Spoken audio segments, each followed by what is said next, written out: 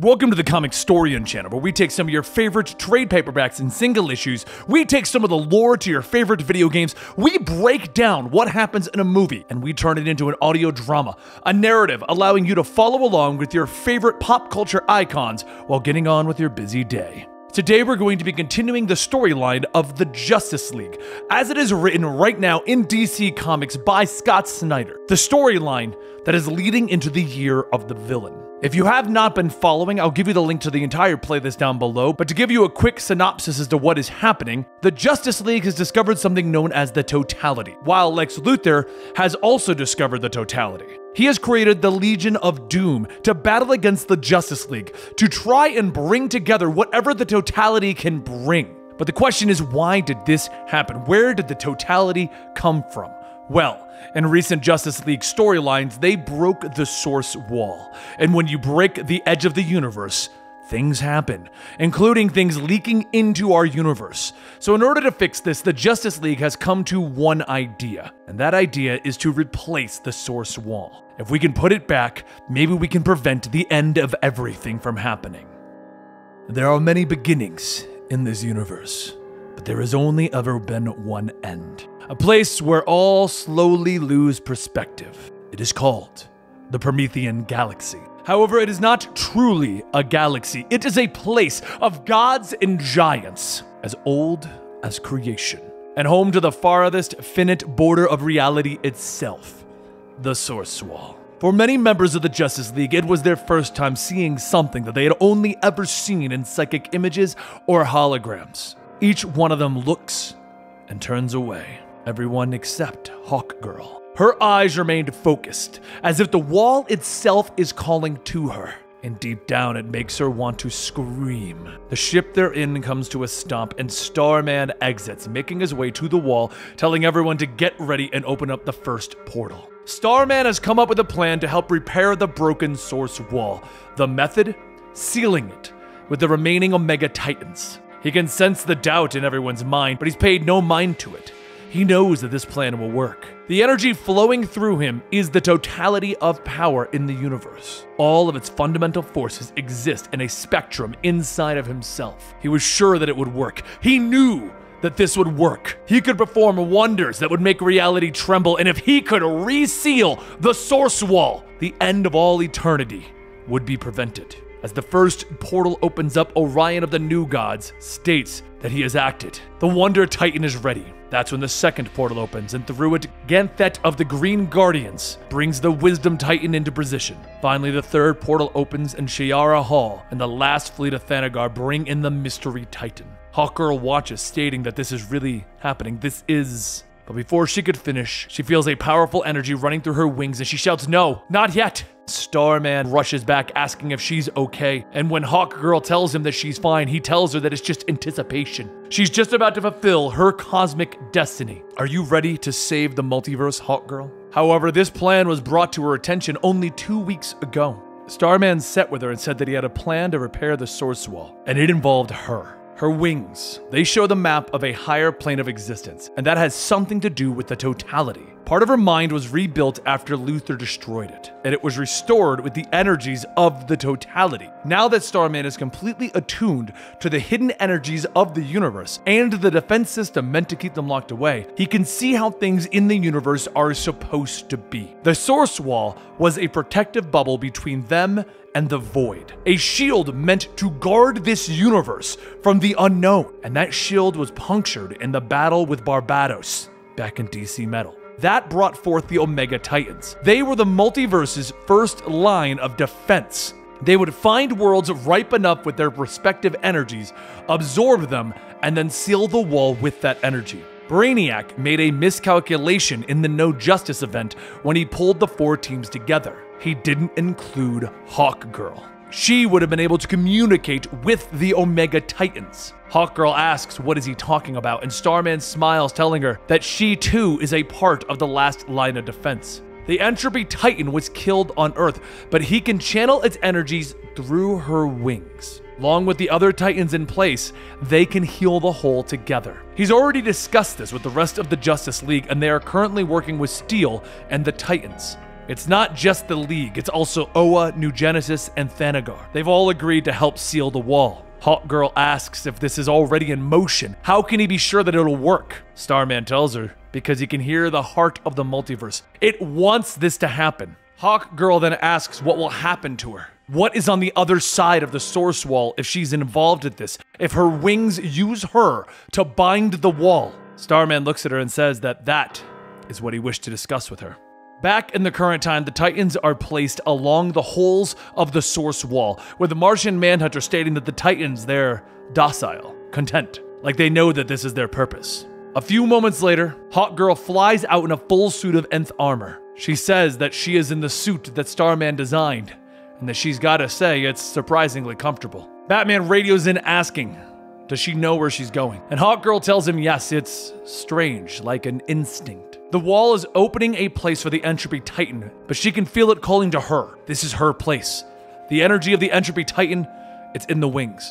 Before placing herself into the Entropy Titan's place, there's a flash in her mind as she sees herself taken away to a wonderful place. She asks what is going on, and Martian Manhunter tells her that it is the psychic world, a construct in her mind, a slice of heaven, she could say. It's made from all of her favorite places. The beings inside of the wall, the ones that bound here, for all of eternity, guarding this multiverse, they're still conscious, and he wanted to make it more comfortable for her. If this works before they leave, he will put her into a trance and let her live here, in this heaven. She begins to cry, and Martian Manhunter asks what's wrong. She turns back, kissing him, so Martian Manhunter pulls back, telling her to wait. And she tells him that she knows he had a wife, and she's been with Carter in many lives, but this life, it's different. This ending is all hers. She wanted something that she could call her own. She knows it's selfish.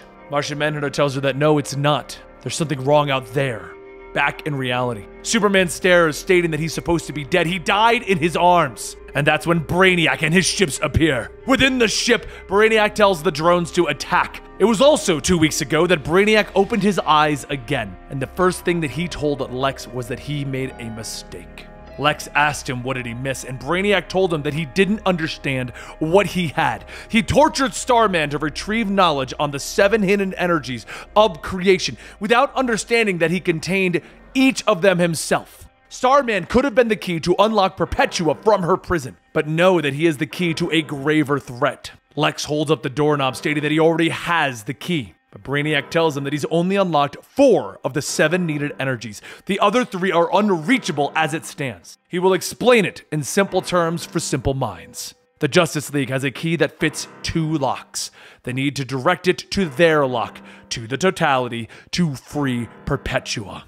If you're wondering who Perpetua is, she is the being that started it all. She is the creator of the multiverse, and she is not a creator of goodwill. Superman crashes into Brainiac's main ship with Lex shouting that it's foolish to bring the totality in the midst of their enemies. Brainiac tells him that the ship can withstand the Kryptonians' futile efforts. The totality is stirring. She can feel him out there. Over the wall, Hawkgirl readies herself to be locked in place, and Starman tells her that he can channel the entropy energy that they need. The wall will feed on it and seal around her, and soon after, this whole affair will be over. Please forgive him, but this will hurt. He begins to pour the entropy energy into her body, and as he does, a small device hits him from behind. Moments pass before he reaches back to destroy it. However, it's too late. His powers, they're gone. Inside of Brainiac's ship, there's a blinding light radiating from the totality, and then a pair of eyes open.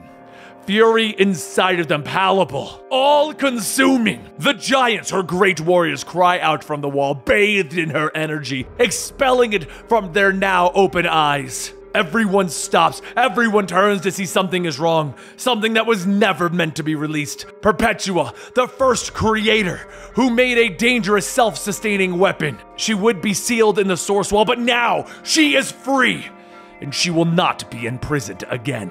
The gods of New Genesis can feel themselves being pulled away, but before they can do something, they vanish. And that's when the Sourcewall begins to explode. Once, there was one hole. Now more appear. Shards of the wall breaking off. The Omega Titan screaming in pain. And then, crack-a-doom. The sound, it's deafening, shaking the very foundation of reality. The death of the Sourcewall echoes in the souls of all of those who are present and beyond. The heroes watch, defeated, as Brainiac's ship fades away. They've lost. And now, the multiverse will die. Later, at the Hall of Doom, Brainiac asks what they should do now. Lex tells him that though it would be obvious for someone of a higher intellect, it's simple. They prepare for a war unlike anything the multiverse has ever seen. But not only is this the end of the multiverse, but there's something else that needs to be handled. What if Martian Manhunter knew a little prehistory of Lex? What if they knew each other? What if they could work together to prevent Perpetua? As Martian Manhunter stands in the ruins of Sha'an Valley, once the holiest of places for the Martians, he says in his language, the word Sha'an was sacred. It meant place of ancient memories. This place, no non-Martian has ever set foot here. If anyone knew, his kind, his friends, if the Justice League knew. But before you decide your next move, just know that by bringing you here, I trust you right now more than anyone else alive.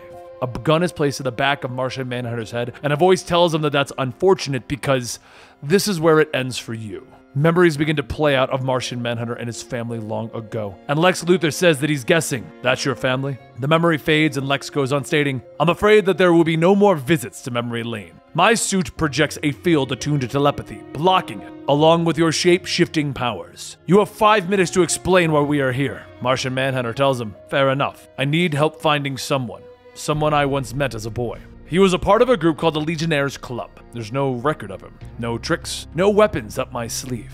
Lex stops him and says there's no weapons up his sleeve, but one behind his back. Martian Manhunter holds out Jarro, and Lex says, did you think that you could use him against me? Jarro has already been poisoned by a psychic toxin. Nice try, though. Martian Manhunter pauses for a moment and says, no. What have you done?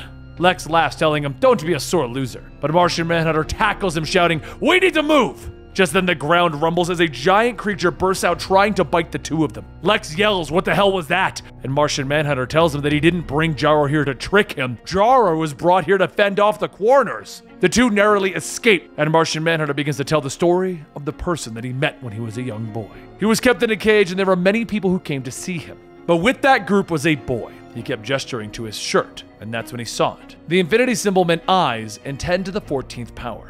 Infrared light. When his eyes adjusted, he could read what the boy wanted him to see. He said that his name was Albie. Lex ignores the story, asking, what the hell are those things out there? But Martian Manhunter then explains that they are the Quarners, thought to be extinct.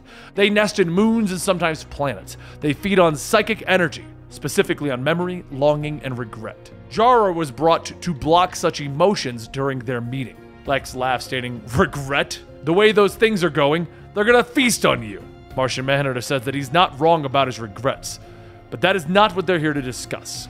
He asked him here to appeal for help for finding the man that he spoke of. If he can find this man, Albie, he'll go willingly with him anywhere. Lex says that there are many men named Albie. Hell, 3 work for him. Do you really expect me to believe that? Martian Manhunter places his hand on Lex's gun, telling him, I do, because it's true. This place, as I said, was sacred to my people. I came here once every 10 years to pray. We would come together and take bad memories from the great mind, our most painful ones, our regrets, and chant Sha'an, Sha'an. The memories would go into the ground where the Quarners would feed on them, and they would chant those words until the memories disappeared. Lex then says that it sounds like a religion that he could actually get behind. Dwelling on the past, where does that leave you? Martian Manhunter tells him most often, alone. When he felt alone, the boy would appear before him. He would ask Albie where they were, but Albie said that this place doesn't have a name. His uncle is the one who runs it, but it's for the good of mankind.